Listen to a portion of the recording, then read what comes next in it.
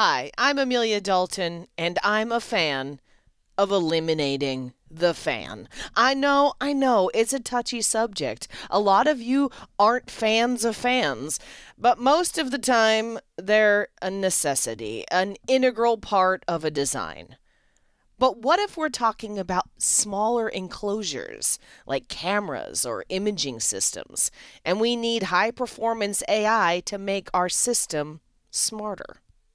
Look at here, I've got the world's smallest fan in this medical imaging application. Yeah, I don't think so.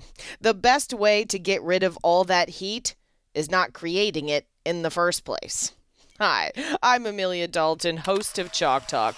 When you're doing an embedded vision application like surveillance systems, drones, or machine vision, an FPGA might be your best bet to ensure your power, performance, and form factor needs are well taken care of. In this episode of Chalk Talk, Avery Williams from Microchip and I dive in feet first into the world of embedded vision. We investigate machine learning in the cloud versus the edge, why FPGAs are ideal for vision and imaging applications, and why Microchip's PolarFire FPGA might help you banish that fan once and for all. And before we get started, don't forget to click that link. There you can find even more information about smart embedded vision solutions from Microchip technology. Welcome, Avery. Thank you so much for joining me today. Thank you, Amelia. I'm very happy to be here today, especially talking about such an exciting topic like embedded vision. Yeah, embedded vision is a huge topic these days. But before we jump into all the details, tell me about that high level. What markets are you guys looking at? Okay, the specific markets we're focusing on is going to be machine vision, medical imaging, surveillance, and drones. So all of those sound pretty fun. Can we talk a little bit about the constraints and requirements that those applications bring? Yes, of course. Let's start with machine vision. Okay, so machine vision, you can use a camera or multiple cameras to analyze an object in real time. So think of industrial use, okay? And most of the time, these cameras are going to be small and they're going to be in small enclosures, and you won't be able to have a heat sink or a large fan. So it has to be low power. Another factor that plays along with it is a machine learning capability. So you got to think in the industrial setting of being able to count boxes that come through an assembly line and knowing how much of these boxes are in your inventory so you get an accurate count.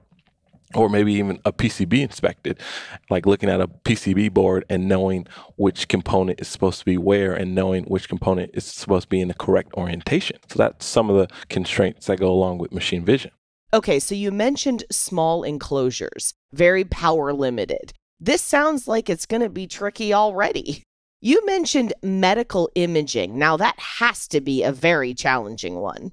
Well, medical imaging is always going to be a tricky one. So I want you to think of endoscopes and portable ultrasounds. And these guys, they got to be accurate, okay? Because you're doing a lot of diagnosis and you want that to be as accurate as possible. So you don't want to make the wrong move or give somebody the wrong diagnosis because your camera system wasn't accurate enough. Another thing you got to think of is reliability. In the medical field, there's a lot of unwanted, unexpected problems that go on. You don't want one of those to be your camera system. So this thing has to be reliable and they got to be able to work when you need them to work. Another thing that comes along with that accuracy factor is it's going to be 4K video. So you're going to need to have a device that can drive and process that at a correct speed to the correct display port to wherever you want it to go, wherever the doctor can see and do his work and diagnose. And finally, another thing that I want to talk about is you got to think of some of the thermal constraints, okay? These are going to be with human contact. So you don't want these things generating massive amounts of heat because they're touching somebody's skin and you don't want that to damage a person's skin. So these devices also have to be very low power. Yep, and I don't want any diagnosis done on me with low resolution, highly compressed JPEGs.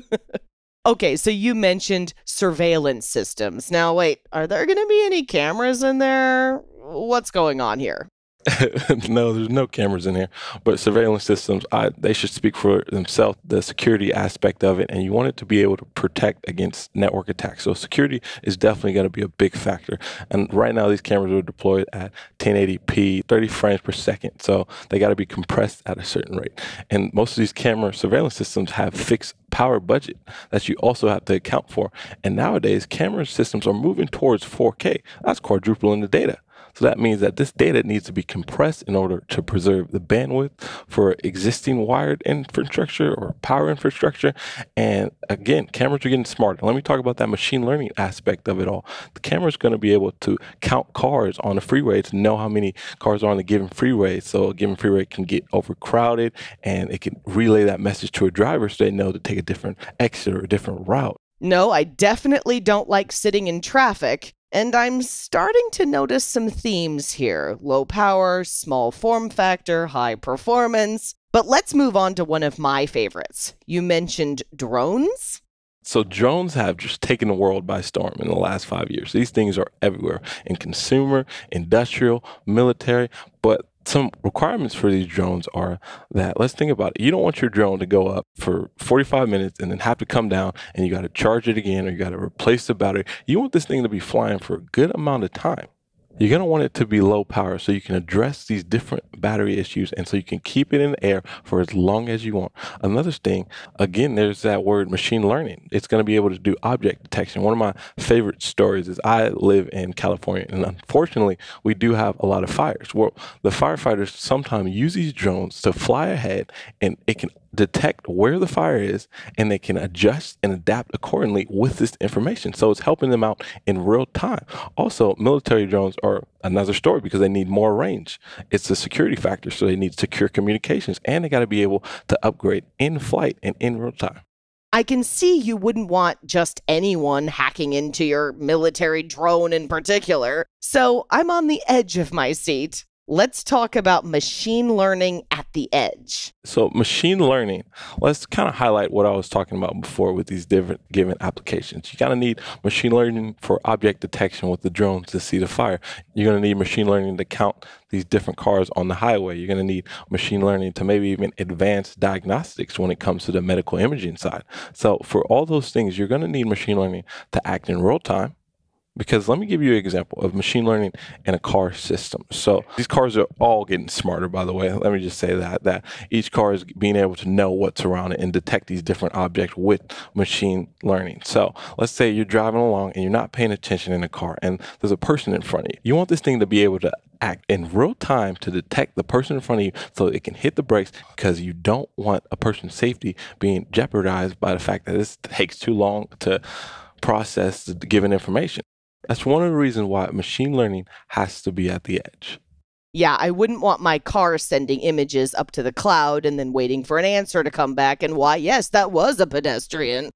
Now, AI has been a really big hot topic just about everywhere these days. And you've been talking about machine learning, which is a flavor of AI. So tell me more about that. Okay, so machine learning, you got to think about it as generating a model. And you're generating a model to do a certain task. And in order to generate an effective model, you need to send it a lot of data, a lot of information. For example, let's say you're training a model to recognize a cat. If you just send the model a picture of a black cat and it sees a brown one, it's not going to be able to detect it because it's a different version of a cat. So you want to send this model a bunch of different versions of a bunch of different cats so it can get smarter and smarter. So the amount of training you do determines how accurate your trained model is going to be. And once you do get that trained model, you're going to go into your next step, which is the inference stage. Okay, yes, I know that machine learning is broken down into training and inference, but explain more about that. We harped on the training side of it in the first stage, where that's going to take place over hours, days, weeks, and you're going to be collecting this massive amount of data, and you're going to be using this data to form a trained model. Once you have that trained model, you're going to get into the inference stage. And with the inference stage, you're going to get this data from a camera sensor or a camera, and it's going to pick up the picture of that cat that I mentioned. It's going to be able to spot it and make an instantaneous decision to determine that it is a cat.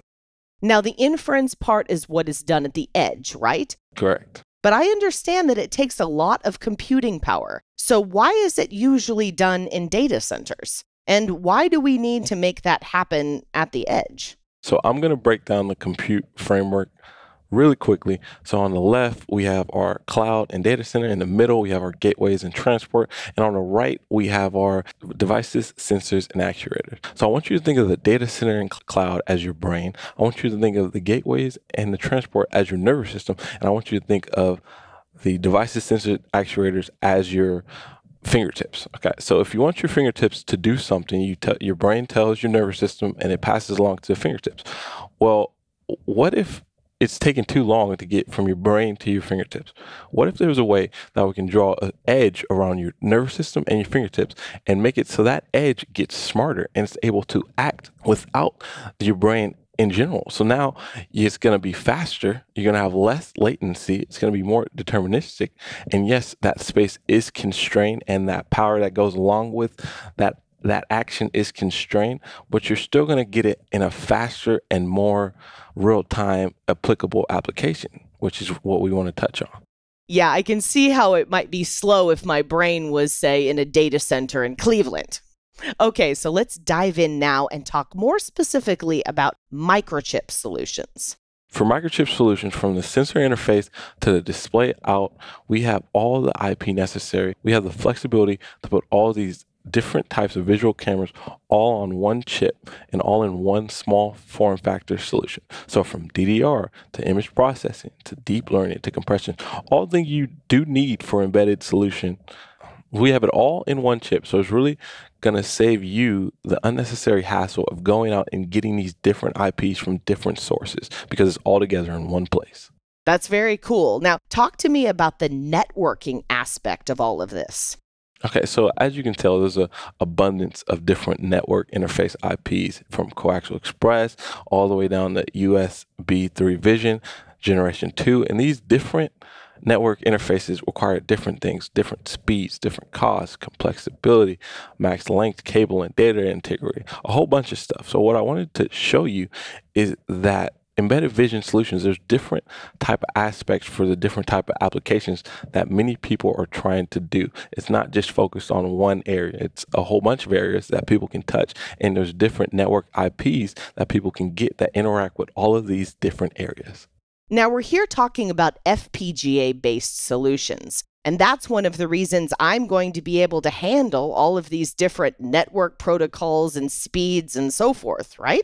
Of course. So the reason why FPGAs excel in smart embedded vision is high data throughput, parallel processing, and high-speed I/O. This means that they're going to have the ability to do that pre-processing for image recognition. They're going to be able to support the highest dynamic range cameras and highest resolution sensors, and to harp on the parallel processing application for machine learning. Many of these machine learning applications do need that parallel processing. They're handling so much data at once. In order to process this data, you do need that parallel processing to be doing multiple things at once. Got it. Yeah. Now, it seems like FPGA flexibility is great for what you were describing, where every system needs to be a little bit different. Exactly. Now, talk to me about your PolarFire FPGAs. Our PolarFire was released in 2017, and since its release, it has won 5 awards. It targets the lowest power, proven security, and exceptional reliability, while still maintaining high-speed I/Os and high-speed transceivers that fit in perfectly with smart embedded vision. Yeah, those are exactly the attributes we've been talking about for our embedded edge applications. So FPGAs are known for using quite a bit of power. Is PolarFire low enough power for these embedded edge applications? I have this graphic for you, and the graphic shows that the PolarFire is going to be below 5 watts, and most other competitor FPGA is going to be above 5 watts. Why is that important? Because 5 watts is the edge of the fan zone. We're talking about eliminating a fan just by having a low enough power, which would tarps back on the cost optimized solution that is the PolarFire. I'm definitely a fan of eliminating fans. So let's talk about PolarFire and the embedded vision specifically. Let me harp back on the applications that we mentioned and some of the requirements that PolarFire addresses, starting with drones. Okay, like I said before, you don't want your drone going up for 45 minutes and then having to come down because it doesn't have a long enough battery life. Since the PolarFire has such a low amount of total power, it can stay in the air for a substantial amount of time. Next, let's harp on the machine vision aspect of it. These small cameras and small enclosures where you don't have the room to have these fans or these big heat sinks. So like I just mentioned in the previous slide, well, the PolarFire being under 5 watts sort of eliminates these fans, and they sort of eliminate these big heat sinks, so you don't have to worry about that when you're planning your machine vision application. And again, with medical imaging, you want to need reliability. Well, PolarFire has proven reliability, and it also has SEU immune zero flash configuration. So reliability is definitely a focal point for PolarFires. Now, I don't have to worry about some neutron flying in from outer space and messing up my medical imagers, right? So let's say I want to get started using PolarFire in my next embedded vision application. Do you have any kits that might help me get going? So we do have this SEV video platform board. So it has 2 Sony camera interfaces. It's also going to have the correct interfaces. Like it's going to have MIPI, HDMI, SDI, these different interfaces that can be used to prototype in different applications like medical imaging, like drones, like surveillance systems, like machine vision. And I see you have a demo? Yes, we do have a demonstration. And what you're going to be able to do with that demo is that the MIPI is going to receive that data, and it's going to be stored in a DDR, and that's going to be passed to whatever HDMI output that you want. And with the demo, you're going to be able to support image enhancements such as contrast, brightness, color balance, and alpha blending. Okay, cool. I'm anxious to try that out. Now I'm going to click that link and go to a Mouser.com site for more information and see what resources you have for me to help me get started on my embedded vision development. Well, Avery, I think that's all I have time for today. Thank you so much for joining me. It was a pleasure speaking with you. Thank you so much for having me. I've had a great time. And before we go, you didn't forget to click that link, did you? There you can find even more information about smart embedded vision solutions from Microchip Technology.